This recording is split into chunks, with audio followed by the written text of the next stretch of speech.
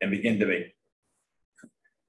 make sense of what this means for investors and the practices of investing in terms of groups coming together and collaborating and funding whatever it is their mission is. So that's the fun stuff. We get to the end. The last third of this, I think, is going to be the funnest part. And I think we can connect all the dots finally. Yeah, and with people like you on here, Joel on here, Michael Mola on here, the wealth of knowledge in this space is pretty epic. So have as many questions as you have queued up for when we get to that point today. I think you can dive in, Alan. We're recording. Really? Okay. I'll pop people in as they get in. Okay. Here we go. So I like to, so this is now the fifth part of the series. And so the fun part about this session is that we finally get to the last part of the tokens, and we can finally start looking at them in their totality, right? And begin to make sense out of what this means for investors or groups of builders to come together and provide funding and pursue some sort of initiative together. Because the way that the capital raising is happening through communities in this space is very different from the way that we typically view the VC environment. So we'll finally be able to get to that point at the end, which is fun. And this topic, I think, is really fascinating because out of all the tokens, the DAOs are the ones that are the most open-ended.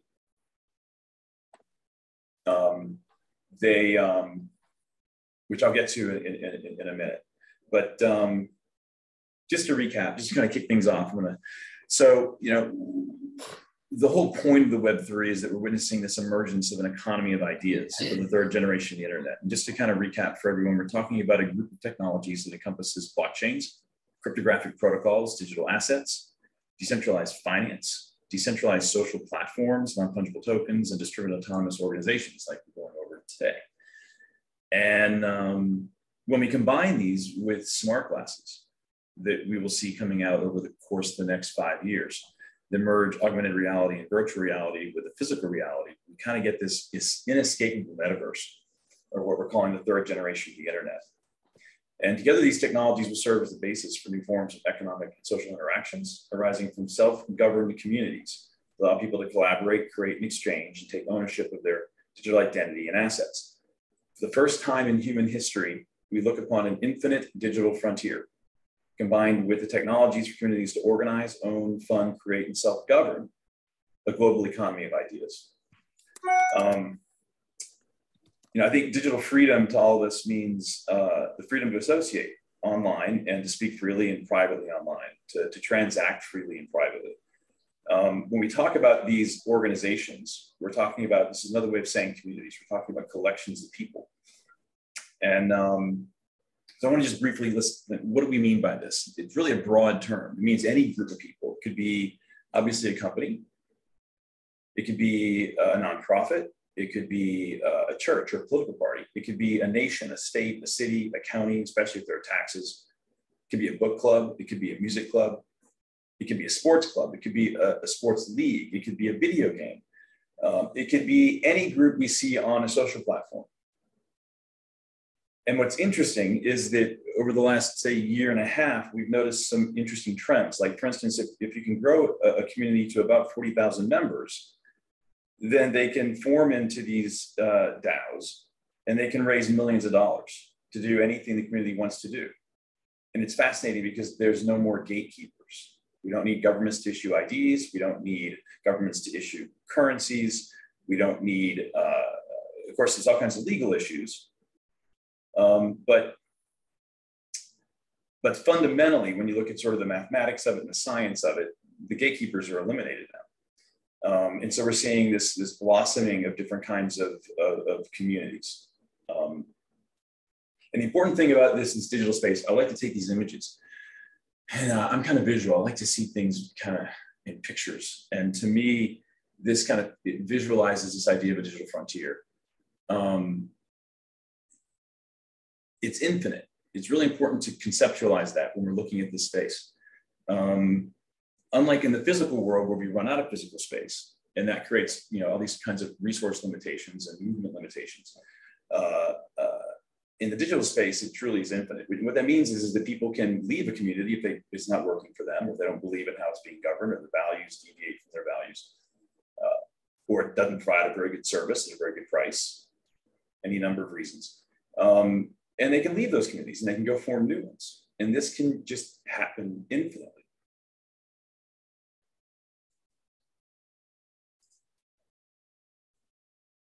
Let's see. So there's several things that we're trying to communicate here, I guess, in the series. One of them is that I want everyone to understand there are many layers to these opportunities available to entrepreneurs and investors within the Web3 stack. There are many opportunities. There are many more opportunities than just gambling in this big kind of online casino, coin casino. And I want everyone to be able to think about this space like a product manager, to be able to identify sort of the best and early opportunities. And I also want everyone to understand why Web3 investing continue to reward the earliest investors and only the earliest investors with unusually high returns. This is kind of a repeating theme, and there's the reason why this is happening. And we're going to get into the technology and explain kind of why that is. I always start these sessions with this slide. I think this is how product managers think, and I like to kind of go over some of the foundational ideas. And on this slide, we have a collection of different thought leaders talking about how society adopts ideas and technologies. And two of the sort of foundational ones is this blue one, the law of diffusion of innovation, where we have innovators and then early adopters, and we have this kind of a chasm. And then I like to think of it as like people that dance, right? There are people that get on the dance floor first when no one else is dancing. That's these people. Then there are people that will only dance when someone else is dancing, and that's these people, right? And then there are people that get on a little later, and then there are people that will only dance when a majority of people are dancing, because now they're in the minority. That feels kind of weird, right? So they come along then. And then this last group, they probably don't dance at all until someone drags them onto the dance floor. So we see this in human behavior and in societies and in the adoption of ideas and technologies. This yellow line is, this is to me is like a product thing. All these technologies in general go through a genesis by the innovators, then they go through a custom build phase by the early adopters to see if it actually solves problems. And then if it does, we'll see it go through a productization phase and a scaled adoption phase. And then and this will be a competition, right? We'll see lots of companies jumping in and efforts to be this scaled adoption of this product. And eventually, the ones that get the product and the market right and the timing right will eventually kind of move through this curve into a commodity state. And it's curious because what happens in technology when you reach this state is that the technology now is ubiquitous. It's now a component inside other systems that are more sophisticated. And this just goes and goes and goes and goes. And then Gartner, with a fantastic research organization, most big enterprises don't buy anything without getting external research from companies like Forrester and Gartner. But Gartner has this thing called a hype cycle. And what they're saying here is that the innovators always overhype an idea. And then as people are trying to use it, then you find out what's really wrong with it. And the reality is often something in between, especially when you go through this productization phase and you really solve all these problems. So the reason why I want to go through this is because as investors, right, we're looking for this, usually this right here at this point where we can achieve scaled adoption if we can build the right product at the right time with the right go-to-market. So this is a way to kind of align everyone around, we know how to ask the right questions to see if we're doing the right thing at the right time, right? Let me see, any other notes in this? Yeah, that's about it. One more thing, and I say this on all the things. I'm not a financial expert, so none of this is financial advice, right, Aaron? Yeah, and then And I'm a product manager. I have to confess, I'm a product manager. I'm a generalist. I'm not a specialist. I'm not a cryptographer. I'm not a finance expert like Joel. I'm not a lawyer like Mike. My job is to communicate to people what these technologies are and how they can really solve problems and how we can achieve scaled adoption. This is what I do. I try and figure out when is this breakthrough point, and I have to explain it to people, right? So like as we go through this market share adoption, the way you talk to people, just like getting people to dance, right? You have to talk to them differently as you're talking to the next group of people. And that's what product management and marketing really is about, is how to move this adoption curve.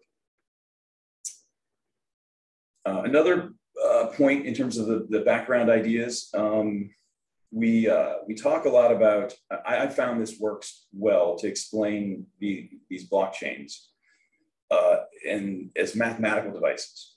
They're made up of cryptographic machines, if you will. They're mathematics. They only work a certain way. They're very rigid, if you will. And when you look at all the different blockchains and protocols and different efforts in Web3, what they're doing is they're assembling these kind of mathematical devices.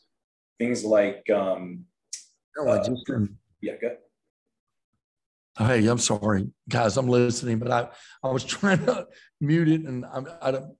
Hey, Jaeger. Yeah. You're good, man. That's Scott Jaeger. But by the way, Scott has some fascinating intellectual property around. He's patented us owning our data, where we don't have to rely on governments to actually. So it's an assertion of the ownership of our identity and data that's based on patent and contract law. It's fascinating. Thank you, Scott, for being here. So anyway, so we're talking about these mathematical devices. So like proof of work, you'll hear people talk about proof of work or proof of stake. These are mathematical devices. They only work a certain way, and that lets a blockchain these trusted computing solutions. You can think of this almost like an evolution in computing. We now have cryptographers who've been working on these sort of mathematical devices for decades, and they now have reached a point where the software developers can build things with them, just like Lego blocks.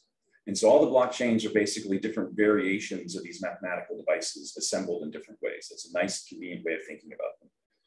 When you're looking at them, you should be asking yourself, what is the structure of this thing, and why do they make those choices, and what are the benefits and what are the potential downsides?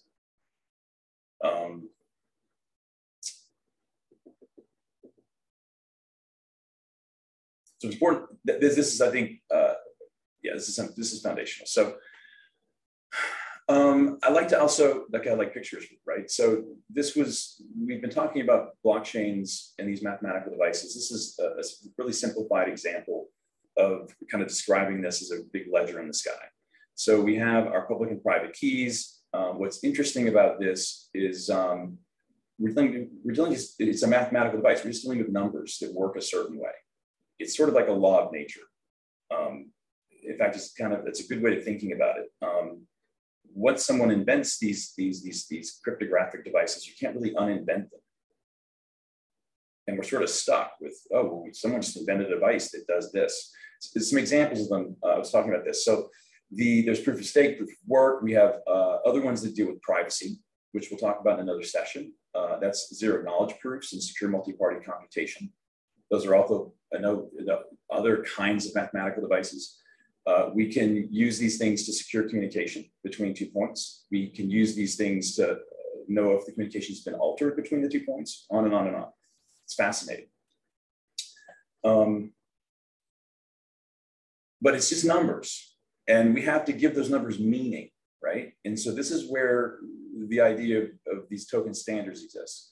Think of these as a smart contract template.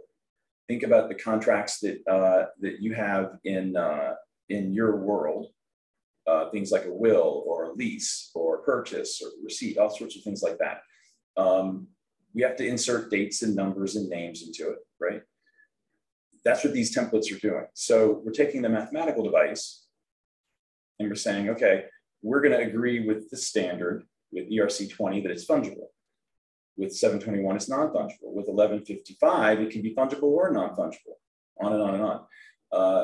2981 is a way to do royalties, which we talked about why that doesn't work and how we're helping to solve that. So with DAOs, yeah. Go ahead. Alan, I'm sorry. I apologize for interrupting here, but what did we, I don't remember talking about why the royalties can't work at the moment, why they're trying to get it resolved. What's the issue with it? Yeah, there's two. So there's an infinite number of blockchains and communities, right? So just because you registered an asset on one, yeah, if it gets resold on that same blockchain, you'll get your royalty. If someone goes and registers it on sells on another blockchain, you won't. So we need a layer 2 protocol that works across blockchains to help solve that. The other thing is that they'll play loose with, the NFT advocates will play loose with this idea of a royalty. They'll refer to this as a license. Licenses are transient. They end, they have terms. They can't do that. But yet you'll still see in articles and NFT advocates talking about this being a licensing mechanism.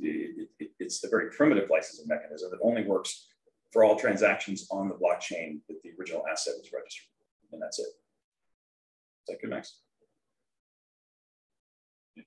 Thanks. Yeah, that explains it. Good. Thank you. Thank you.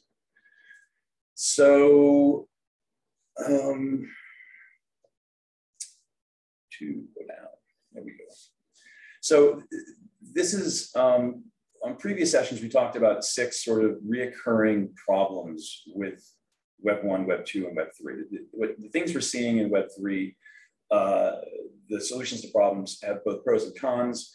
And what's interesting about it is it's the same set of problems that we've seen from Web 1, Web 2, and Web 3. And it's important to go back and to recall and to remember, roll the clock back to 25 years ago. The web was originally stateless and it was anonymous. The community was global. And we had standards bodies that largely worked on hardware at the time to actually wire up the internet, right? They were increasingly becoming software standards bodies. And in order to make money on this, we had to solve this state problem. We used cookies. And then we got very fun and we added third-party cookies, which allowed for third-party surveillance. Everyone loved that, right? This is the age of, data is the new oil, right? But we didn't have any way to assert our identities. And so we had these massive intermediaries, these platforms that came along and because they controlled our identities, they were the only place which we could create communities. And then they controlled the protocols as proprietary protocols. So this is an example of, when Google changes their algorithm, or when Amazon changes how they're doing their business, or Facebook changes how their algorithm works, and influencers suddenly have a harder time making money, on and on and on. These platforms. Would that also be the same as like the big ERPs, like SAP and Oracle and any of those other business resource planning? Or will they ever migrate towards a blockchain environment?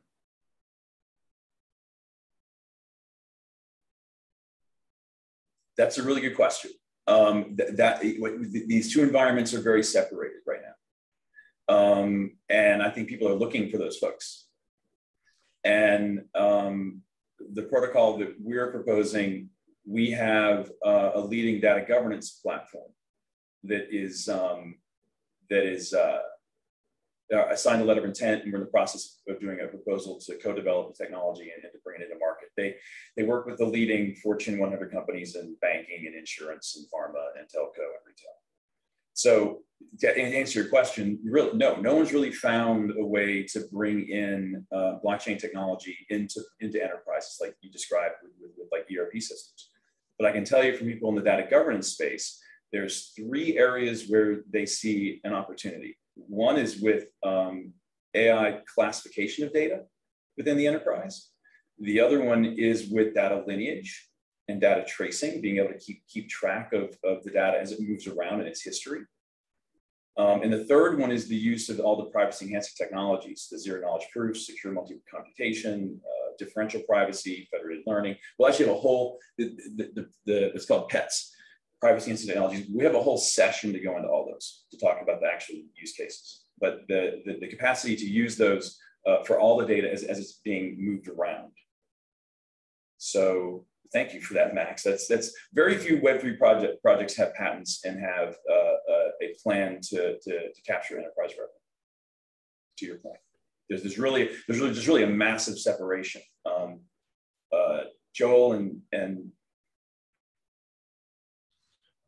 Mark, what are your thoughts on that? Well, this is Scott. You mind if I jump in real quick? Sure. I was just at NFT LA a week ago, and then I was at the tail end of Bitcoin in Miami, but I went to what was called Blockchain Miami, which is a 2-day, much smaller group of people. What I'm picking up on is everybody's very consumer facing. And what they're talking about is building communities and doing all this. The NFT future is around building communities to interface with consumers and help them monetize that. But there's a very strong opinion that the enterprise will engage with the audiences of the consumers using NFTs in a loyalty building way. Yeah. And in that sense, I don't have a clue, though, what they would think about ERP stuff. So I don't really have an answer to the question, but I'm just giving you what I gleaned from the most recent things I went to. Thank you, Scott. Yeah. We talked about all the NFT use cases, and you're right. They tend to be a very consumer focus and art focus. And then in the second session, we actually tore that down. Actually, we spent an entire hour explaining why that all the problems in that space, all the overhype in that space, and the problems that need to be solved. But in the second session, we talked about NFTs and we talked about all the digital twin stuff. We talked about all the potential of it. So, but yeah, right now it's very consumer focused. And to your point, Max, you're right. We're still looking at how we're going to integrate these two kind of ecosystems. And that's something that I think we're specializing in. So, but let's get into DAOs real quick. So, because that's what we're talking about. So the interesting thing about the DAOs is that they are what's happening is that they're using this cryptographic device, right? And they're making a token standard, but it's not really a standard. In fact, the smart contracts are wildly varied. Because what they're doing is they're wanting to take the some percentage, and in some cases all of it, the bylaws of the organization and all the functions of management, and implement it in smart contracts. These are bewilderingly, I say bewilderingly, that compared to the traditional contracts with very simple if-then statements, trying to capture an organization's bylaws, implement them in smart contracts is a much more complicated thing. Just like the NFTs, we're going to have people who are maximalists, who are heavy advocates. These would be people who would say, let's automate everything. There's literally no board, there's no management. This begs all kinds of legal questions when the organization has members all around the world, and depending on what the organization is attempting to do. But the people that are the maximalists who are pushing the capabilities of the technology don't want to be impaired by reality, and that's fine. That's what they're doing as innovators. They're the ones that will only live out here. They want to push the technology, they want to invent. So there's a good bit of that happening. And then there's the more practical side of things where we say, all right, we live in a legal world, we need to have a board, we need to have, we might have intellectual property involved, we might get sued, we might have to sue people, we need a management team, and to run an organization, you need organizational leadership, right? So, and what's happening in that case is the voting mechanism is just being used on the code base. What they're saying is that we're not going to change the code. Unlike, we just talked about Facebook and Google and Amazon and all these major intermediary platforms. They can change the code at any time. And if you're dependent upon them for your living, that's a scary thing. But if you can build an organization that can build some kind of platform in this manner, that won't generally happen. I mean, nothing in the code changes without a proposal, without a vote, without development and deployment. So we're dealing with a community created intermediary that's totally transparent. And and there's a range of ways in which people are taking the bylaws and the functions of management and the board and automating it in the smart contract. So what we're seeing is kind of the opposite of these token standards with DAOs. DAOs are almost individually unique in the manner in which, you know, what they're trying to accomplish and the extent to which they're automating management functions in smart contracts. So one could say this is the area where there's the most experimentation and there's the most pushing of the technology. It's kind of fascinating. So this is just from like last week. There's some 4,200 DAOs that have been created successfully that are operating and running. They've collected more than 9 billion in their treasuries from their members.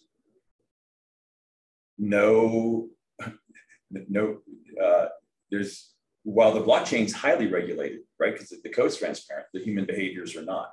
So we have no regulation effectively over this in terms of the human behaviors. And it's working for the most part.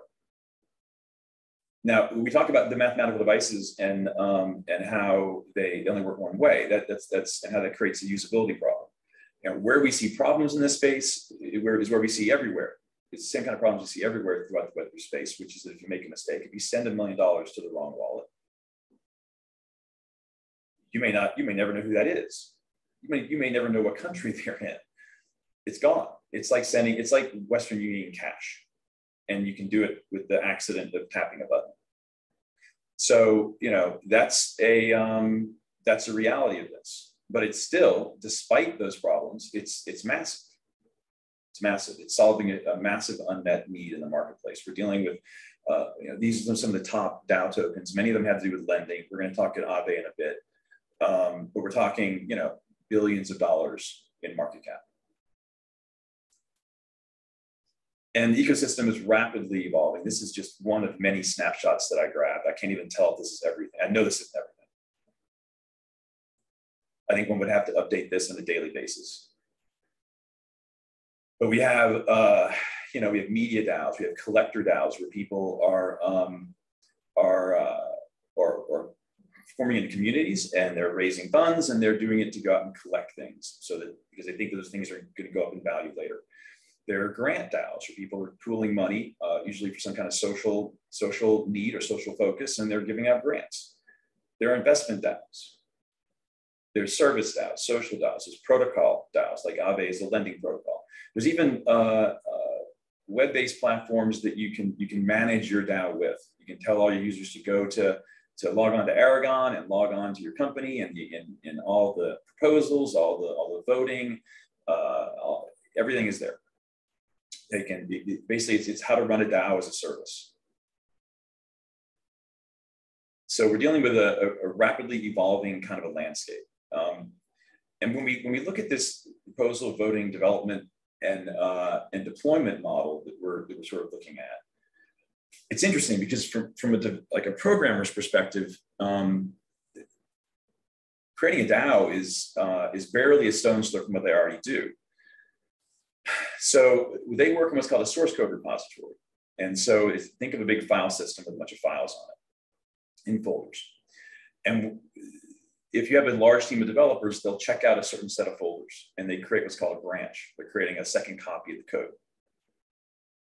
And then at some point they have to merge that branch in. And if someone else has checked out those same files, then they have an even more complicated merge because now they have to merge code edits from the same file into the main code branch. And what happens in this space, it's really funny to watch this.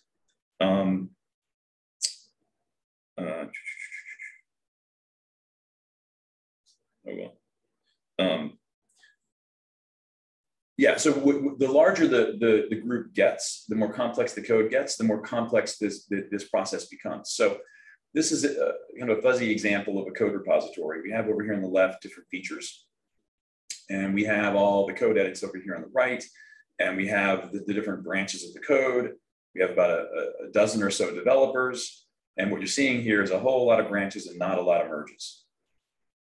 So at some point, this group is going to have to merge some dozen versions of code into one master branch of the code. This happens all the time in big software projects. And so for them to think that, well, let's vote on it is really common sense to them, because they have a thing called a source code review, where they get the whole team of developers together and they look at each other's code. And it's great for learning, but it can be really embarrassing and very difficult for younger developers. This is where the group comes up with coding standards. They come up with coding modules that they want reused. But this idea that the developers get in a room and they look at each other's code and they come to a consensus of what they want to, how they're going to merge it all. They already do that. They do this every day.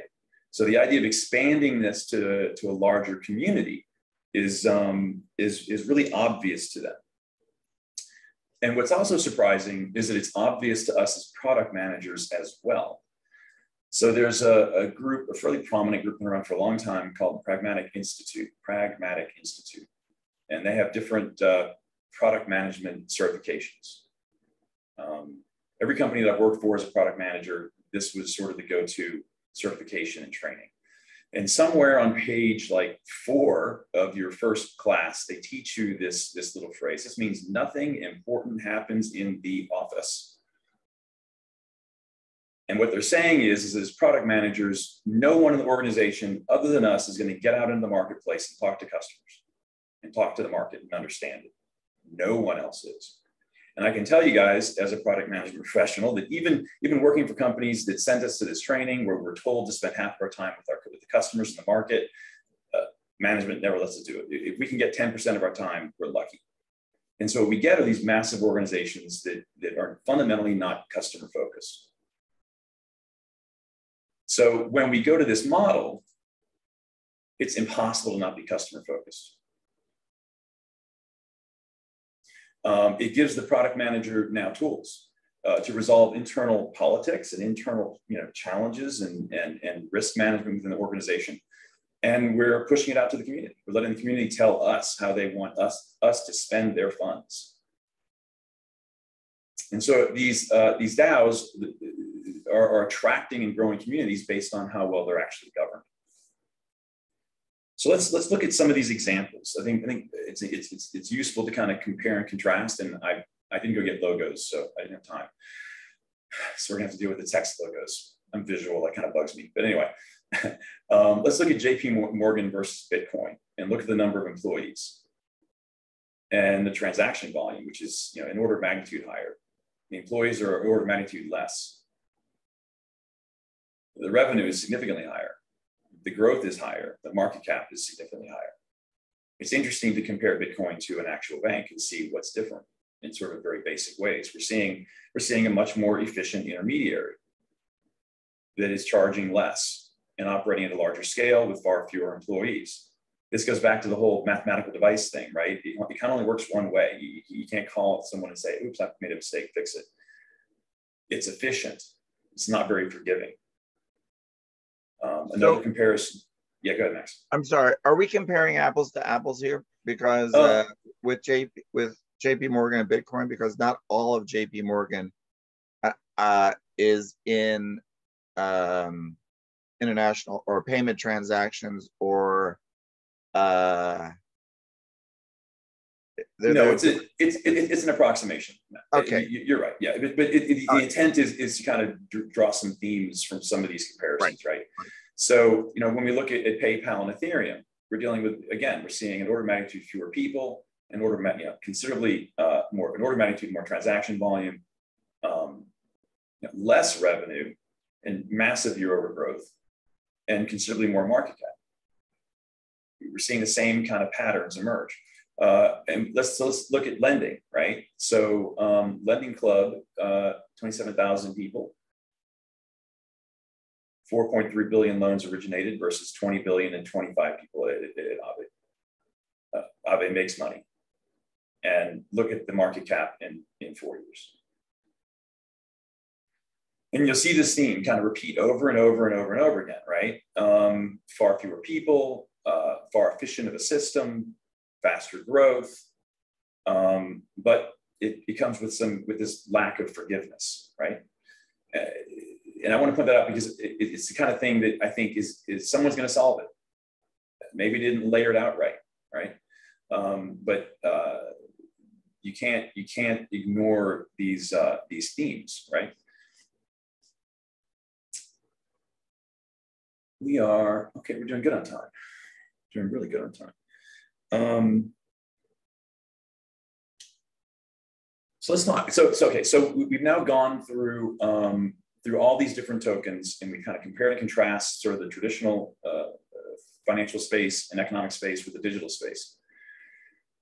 And so we can now look at NFTs and DAOs and coins and look at how they alter capital raise practices. So what we normally see in traditional venture capital is the early investors, they'll do something that's called a SAFE, it's called a simple agreement for equity. They might get a 10x return in 5 years, right? This is kind of a typical kind of first round. Then you'll go into like a Series A or some kind of larger round, and the early investors get diluted. Then you go into another series of a round, and you get additional dilution over and over again. What's happening in the Web3 space is, and this is profound, these Web3 projects have two cap tables. They have an equity cap table and they have a token cap table. And it's important to think about it that way because they're actually creating the top VCs and now many of the sort of lead, following VCs. They're doing a whole lot of financial analysis on what this means because the tokens generally half will go to the community, another quarter will go into the treasury so that the community now has funds to spend. And then another quarter will go to the early investors. So they're getting equity via SAFE, and they're getting tokens from what's called a simple agreement for future tokens. And the same way we talked about in the previous session about some of the really cool use cases of NFTs, the ability to fractionalize the ownership of large capital assets, the ability to move them faster throughout an economic cycle. Selling a building to 1,000 slices in 3 days versus to one person in 3 months. What's happening is we can now use these tokens, they're really liquid. And so the early investors are able to make a return, at least their initial investment. In some cases, they're making a 10x return on these tokens if they can generate enough demand for them prior to the launch. That there's not enough of them. There's more demand than there are tokens. So the early investors, they get equity and they get the tokens that they can liquidate after they're issued. And what's fascinating is in this space, generally speaking, you can't get early investors until you have that product market fit, right? In traditional investing, they want you to be here. They want to come in when you're at that growth phase where you've proven product market fit. You've got products, you've got customers, you've got metrics. So what happens to startups through this process? Well, they starve. So in Web3, what's happening is these early investors are investing in equity and tokens on a white paper. Some of them are as short as 15 pages, and they're raising $10 million in equity that they then turn around and raise, $30, $50 million in tokens. It's fascinating because they've got two cap tables. And this allows these early innovators to fund projects early in the process, before the product's built, before you've proven product market fit. And if they're successful with the token offering, well, this is really interesting. They're getting equity plus the tokens. And because it's the community funding the next phase of the development of the project, there's no equity dilution. There's no equity available to anyone else. And then if they launch a platform, in many cases, there'll be transaction fees. There'll be ways of incentivizing behaviors, penalizing behaviors to earn revenue. We call that tokenomics. And you can, generally speaking, you can now raise an order of magnitude more money. In some cases, we have hundreds of millions of dollars being raised at this round, like ICOs. Again, no equity dilution, no equity available to anyone else. And so what happens is, we haven't seen this yet, but when one of these projects gets sold, it's really the only early investors that will make any money. The token holders that came in here and here, their token may go up and may go down. No one knows. And so what's happening is these early investors, the people that come in and invest early in the process, go back to our product management picture, that invest here. Traditional investing says, well, I like lower risk and I want to invest at a later date. That was fine with old school VC and old school capital raising, but not with Web3. Not what we're seeing yet. Now, a couple of years from now, as these projects evolve, who knows? We can kind of predict that some of them that struggle may turn to raise more equity, but then you got to ask yourselves, why would you want to invest in them if they struggle to build a community that could fund them? This gives you some really interesting things are going to evolve over the next 3 to 5 years.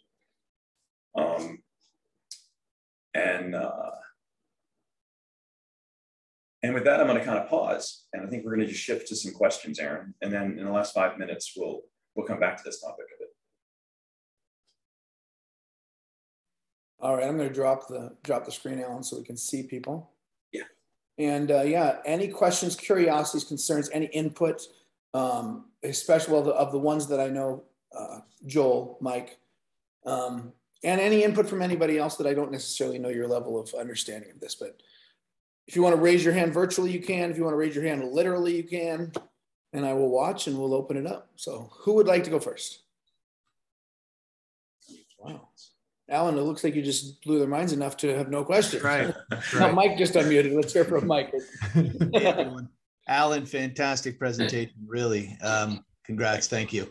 So I could just say, you know, I'm not sure how much of this is sinking in for all of us, you know, especially if hearing it the first time, but I can't explain how important it is. I've been an angel investor and early investor in companies for almost a decade now. And lately I've been investing in Web3 and doing things through DAOs, as Alan just explained, and more exponentially it's growing. And you can see the results, you can see the benefits when, like you just talked about, you have the 2 different cap tables, you're able to invest in equity, simultaneously having tokens, and then being able to use market makers and different things with the tokens to be able to earn money for the company before it almost becomes like a self-crowdfunding situation.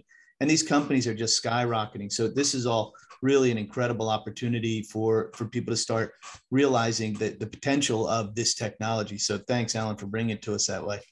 Yeah, Thank you, I totally agree. Alan, this is a really great session. One of the things that I'd probably just add in the mix, and Mike, I like what you said, is keep learning. And we have such an amazing treasure chest, really, of resources here in Bellwether and in this community. Just understand there's a lot of misinformation out in the marketplace and a lot of mythology. And it's funny, just today, Jack Dorsey was back in the news, you know, marketing one of his NFTs. And I was paying attention to a Bitcoin maximalist thread, and the gal was saying, "Oh, I guess NFTs are over. The fad is over." And I'm like, I didn't respond. I was just like, there's so much information out there that is just not correct about where things are trending. We're still so early in this Web3 evolution.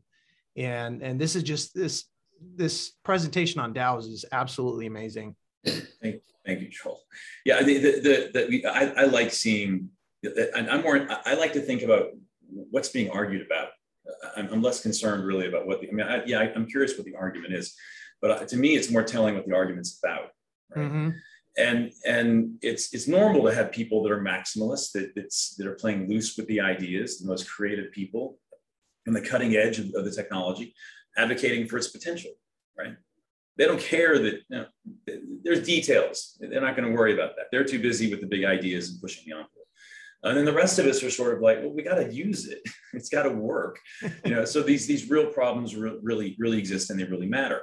And y'all know people in your life that no matter, I think those of us often that are really innovative and creative, I think we often get paired up with people who are more risk averse and more stable and slower moving.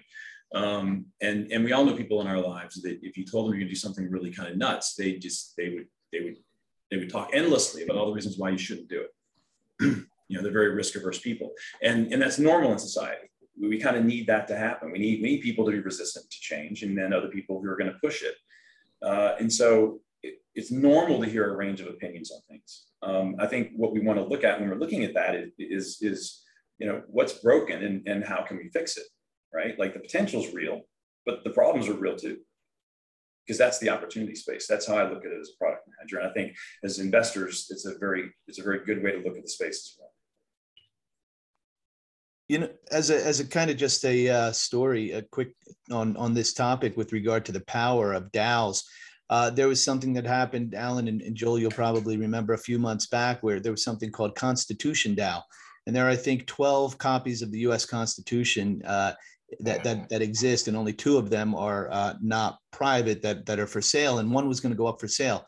And so a couple of individuals got together and created this Constitution DAO, and I think, correct me if I'm wrong, but it was going to auction at about $25 million.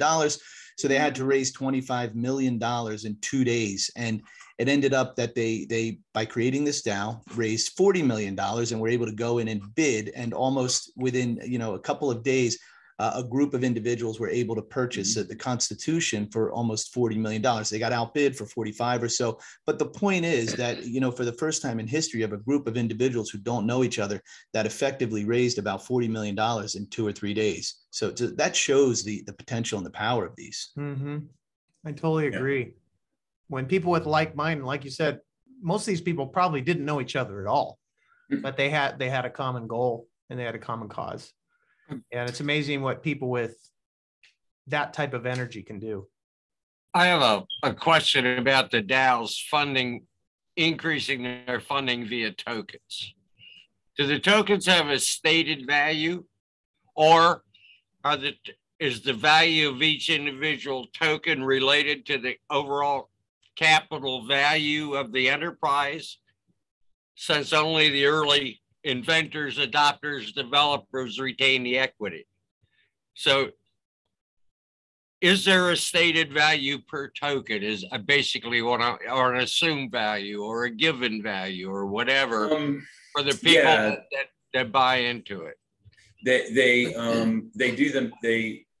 They are able to do a fairly accurate assessment of the interest in the token by the number of people in the community.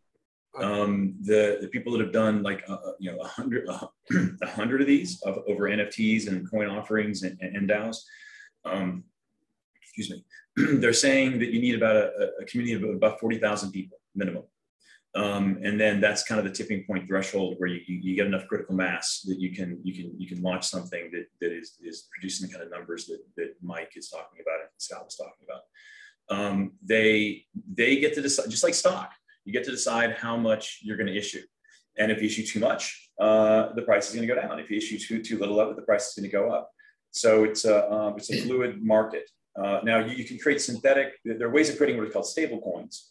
And in our session 2, Joel talked about that. So we have a whole session that kind of talks about the coins and the different kinds and how they're used for payments and why we need stable coins versus these fluctuating coins and fluctuating value. The reason why you want some of these things to float is because they're acting as a supply and demand mechanism within the marketplace. So like how it's kind of like how Bitcoin miners, they mine Bitcoin, and they get rewarded for doing so. But what they're doing is they're providing transactional verification and finality for the people who want to conduct transactions on the blockchain. So there's a supply and demand. It's like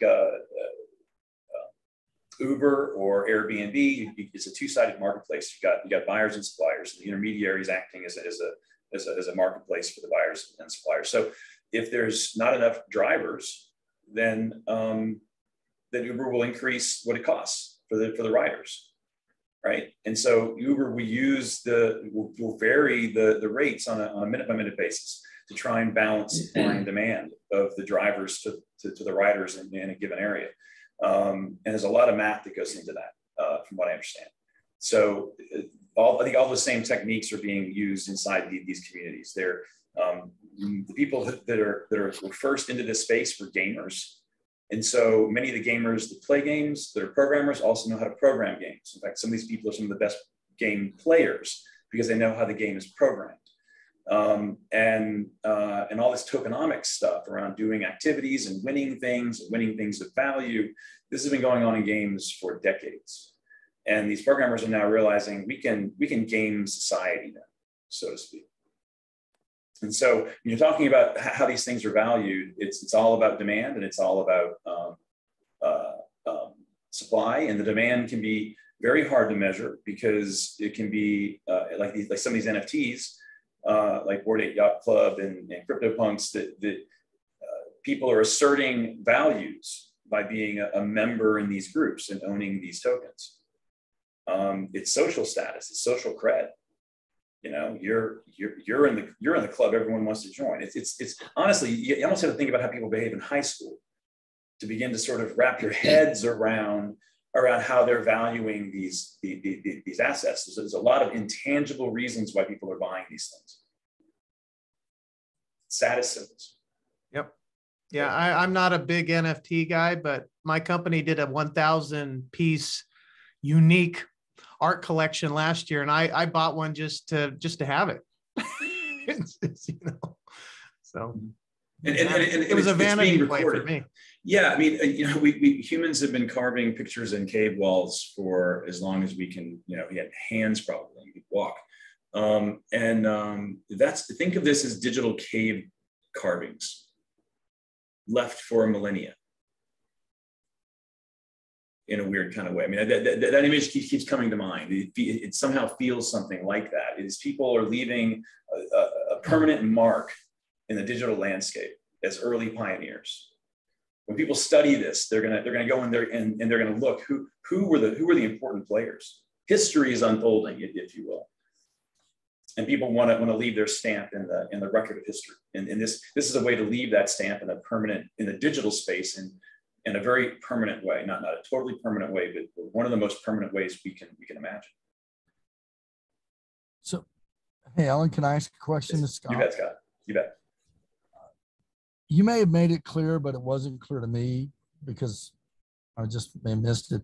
But in this unfolding of these DAOs and people using NFTs as a way to raise money, and how do you see accessors specifically taking advantage of that by doing something themselves, or is that not appropriate to ask, or is that sort of like what's shaping? Wait, you go back again? Well, sorry, I mean, I'm just wondering, you're explaining the concept, but I guess what I'm asking is, how do you see accessors specifically taking advantage of this concept and this market condition? Or is that being formulated and that's really not appropriate yet? No, it is appropriate. So the net capital offering that we have out there for kind of our kickoff threshold of 500K is our minimum that we need to move towards issuing a DAO within a year. The sooner that I can take the IP that we have, where we're attaching contracts to data everywhere it moves, so we can solve that royalty and licensing problem. It needs to be. In order for it to be a successful go-to-market, it has to be an open protocol. It has to be nonprofit owned. And so we have the IP in the nonprofit. The nonprofit has the wholly owned accessor, which is the for-profit. And people that invest in accessor will get tokens from the nonprofit who's governing the standard. So we're taking the more conservative route. We're not trying to really push the envelope of what DAOs can do. What we're saying is we have this IP and we're going to give it to the community. And the community, in order to have a say in how it works, is going to have to fund the creation of this thing. And that part we don't have necessarily worked out. We're still trying to work through through the community. To find the right consultants. Like there are consultants now in this space, people that have done 100 or more of these, and so they kind of know what they're doing. There's now law firms that specialize in this. So to be clear, yeah, we are I actually updated the web pages. So on the bottom of the Accessor and Data Freedom Foundation web pages, we have the link to Net Capital, and I'm now clearly stating that this includes a SAP, a simple agreement for future tokens.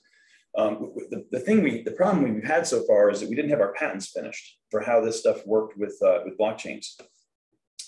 And so we were reluctant to advertise too broadly until really the last month when the last patent came through.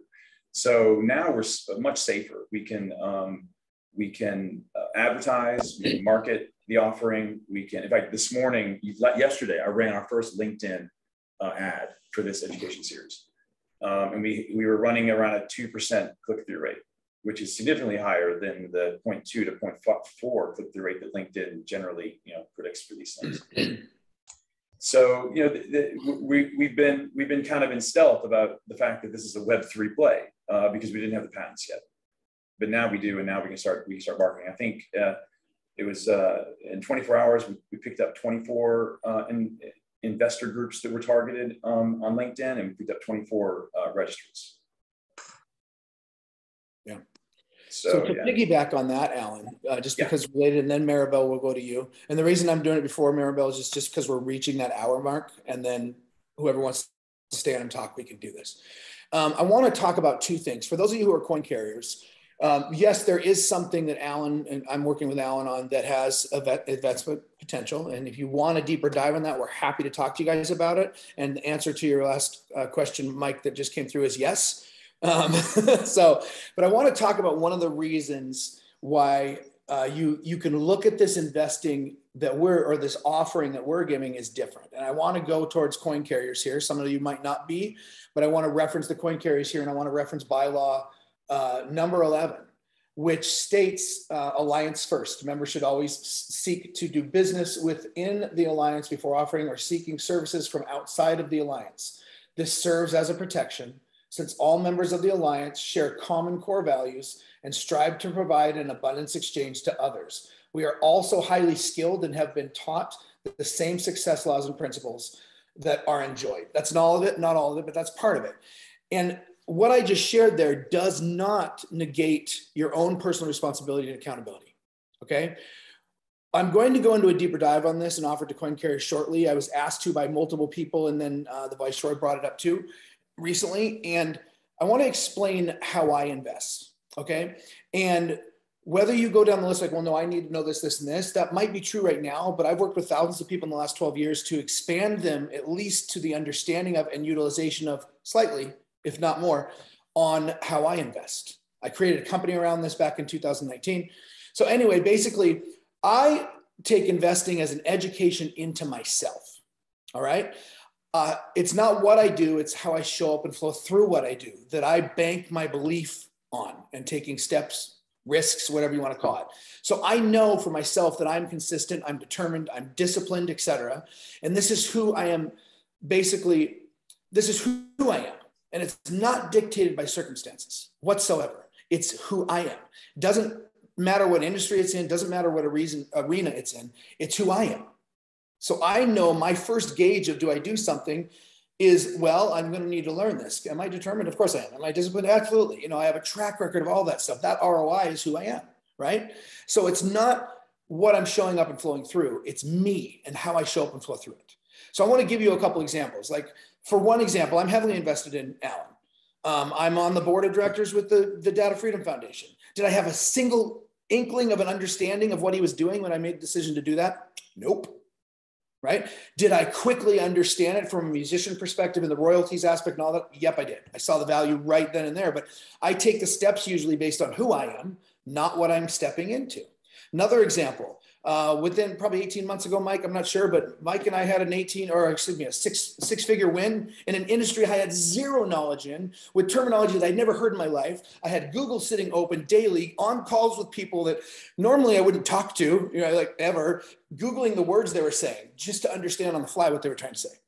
No idea. And I really don't remember a lot of that because I just came in. I was me. I know who I am. I'm consistent. I'm determined. I'm disciplined. I can do all that stuff. It's not the industry. Okay. So investing, a lot of people say it's emotional. I think the statistic, it's like at least 66% emotional. It could be higher than that, but it comes down to understanding yourself. Yes, you do want to understand what you're investing in, but it doesn't supersede understanding yourself.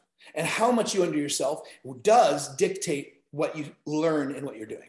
If you're full of fear, if you're full of like, oh, I'm not quite good enough. Oh, I have all these regrets. I've done things in the past. I've screwed up. Example, 2018, in the first 2 months I was involved in crypto, I lost, you could say, or was scammed out of, I'm using air quotes because these are the other terminologies that others use, out of $300,000. Okay. Well, where I watched people for a year in different groups talking about what had happened, they got scammed. I'm never going to do anything like that again, like ranting. I didn't feel scammed. I felt educated and massively curious, which turned into me making $3 million in the next 15 months in that space. Okay. Because I know myself and I understand that when I invest in anything, money is a result in what I'm investing in. How I show up and flow through it supersedes the result. So when I invest, I'm investing in myself, a deeper understanding of myself, of that ROI that never leaves me as I gain it, right? And secondary, I'm learning and understanding about what I'm investing in. So I know that is not the typical person, okay? I can count 4 people on this call that I'm actually currently working with on these concepts. I call them concepts right now because they're not part of you yet. Although they are part of you, you just don't know it. And I will be doing a series on this for Coin Cares. But the key thing is bellwether first. That's one reason to look deeper into this. 2, understanding yourself and seeing how you show up, becoming aware of it, and improving your show up and flow for the next time. Most people do things, they're fearful, so they reinvent the fear and they re-experience the fear. So again, that's me. I'm not a financial advisor. I'm not saying it's impossible to jump into the space that I live from, but it's improbable immediately. But I want to spark the thought at least and plant the seed on what that can mean and how it can help you show up differently in life and thus achieve completely different results that astonish you and put you in awe rather than injure you and further put you in regret. All right, Maribel. Yeah, thank you. I'm going to be fast, I promise. So first, thank you very much because this is a topic you're opening my eyes to a totally new world and I appreciate that. So thank you so much, Aaron, Ellen, Joel, and Mike. My question is, actually, you answered my first question, which was, okay, is there something going on? So now you said yes. So, okay, I'll look forward to that. The second one, and it's in regard to the DAOs, because I'm always trying to, whatever I learn with you guys, I try to Google it and start my research. Is there something or a source that you recommend to start with the DAOs? Because one of the things that I wanted to better understand is how the landscape of them is kind of organized, or they focus on specific industries, or, and in my case, I want to see where could I start, fitting in. So that's kind of where I want to go. I think this has come up several times, and that's what I'm going to do. I'll follow up with an email. I've been promising to do this, and I haven't done it yet. I will, yeah. So I will follow up with an email and pull together a list. I'll see if Joel or Mike have, or Scott, anyone else has any sources they think are positive. But I'll pull together a list of stuff for me. And what awesome. I also, yeah, and follow the Accessor and Data Freedom Foundation on like LinkedIn in particular, but I'm also on Twitter and Facebook.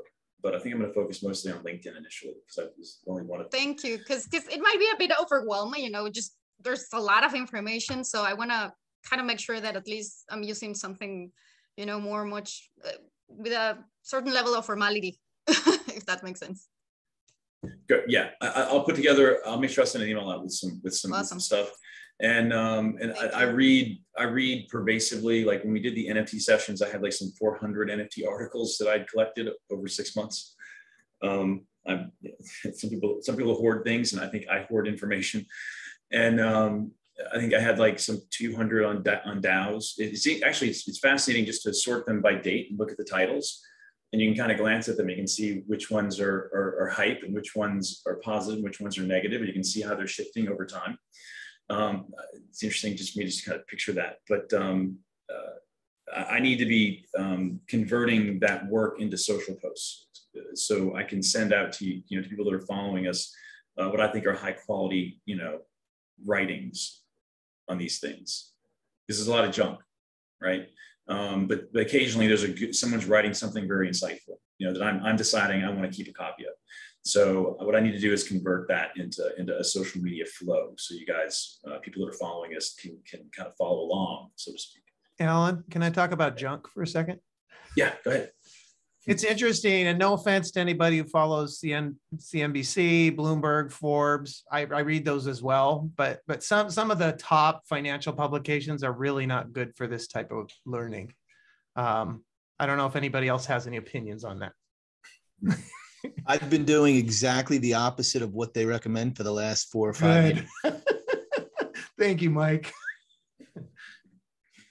That about sums it up. Everyone. Yeah.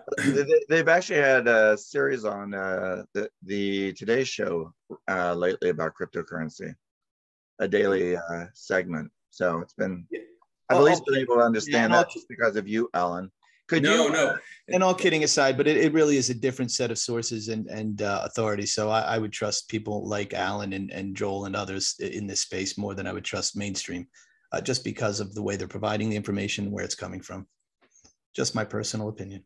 Yeah, so from what Today's Show was presenting, I didn't find anything that was contradictory to anything that Alan has shared with us. And it's very high level. It's nowhere near as deep as you've gotten into. But yeah, they can't. You know, they have 5-minute segments. You know, this has taken us really what 5 1-hour sessions to get here. This is a lot. This is like a day of sitting with people to understand this. Put slide number 9 back up.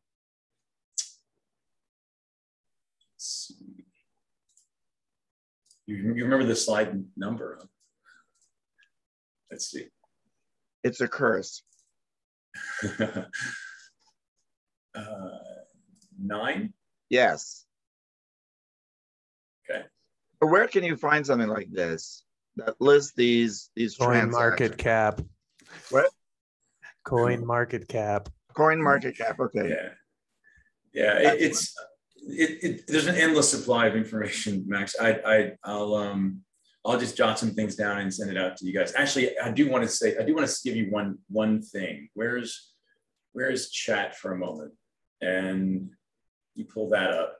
I want to give everyone 3 articles coming out of how VCs are looking at these cap tables and how they're doing their analysis. So let me, how am I going to do this? Where are my notes? Let me do it this way.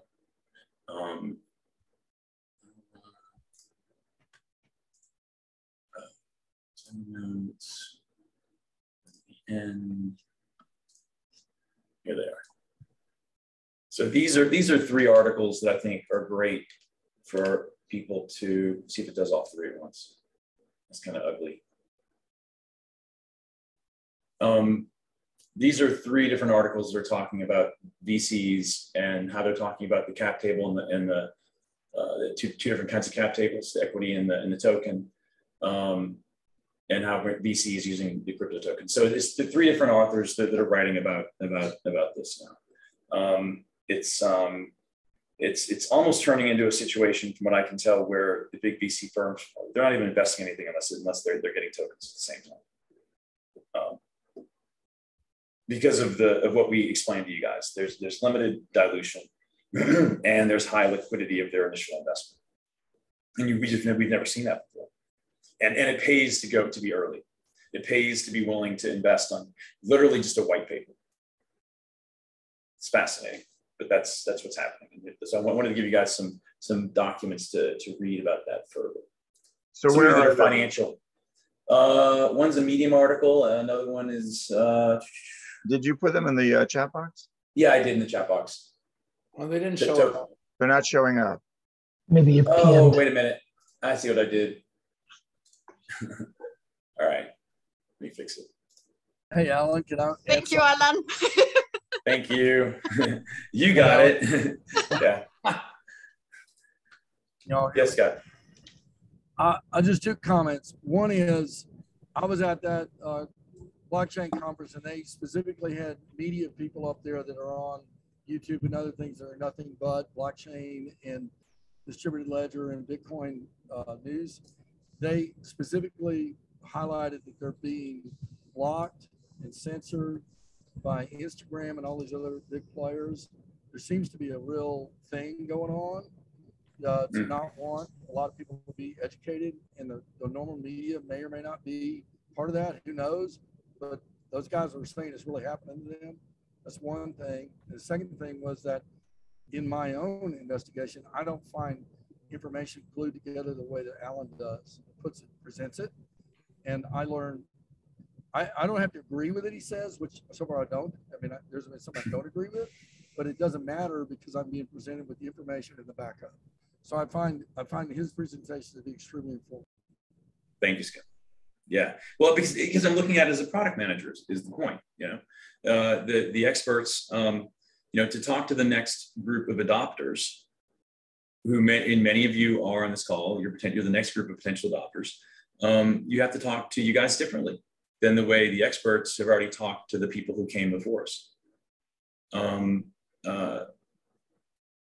that's what product managers do. And so to me, this feels very natural. This is the way we look at an environment, and we try and pinpoint the right opportunities. That's our jobs, is to do this, is to guide a company. A company will delegate to us the capacity, the authority in many cases, sometimes soft authority, unfortunately, but the authority, or at least the responsibility. They love giving us the responsibility of growing the market share and growing the profitability. And so we just live in these spaces. We've been doing this since Web 1 and into Web 2 and now into Web 3. And so it becomes real easy to see these emerging themes and see how all the parts fit together. So thank you, guys. You know, it's fascinating. When Aaron asked me to start doing this back in December, I really didn't think I had anything to teach anybody because I'm not an expert. Honestly, I really did. And then we did the first session, and I realized, oh, wait a minute, I have lots I want to talk about. We can do 12 sessions. And so here we are. So, you know, it's almost, you are helping a lot of people, Alan. Yeah, but I'm helping myself too. I'm telling you guys, I'm helping myself too, because the process of going through this really helps me clarify my own thinking. Yeah, and Alan, the fact that you come from product management, you are able to give us the behind the scenes information and insights that somebody else who is just an advisor would never be able to give us. Yeah, because all the pieces of information I'm getting from everywhere are all valid inputs.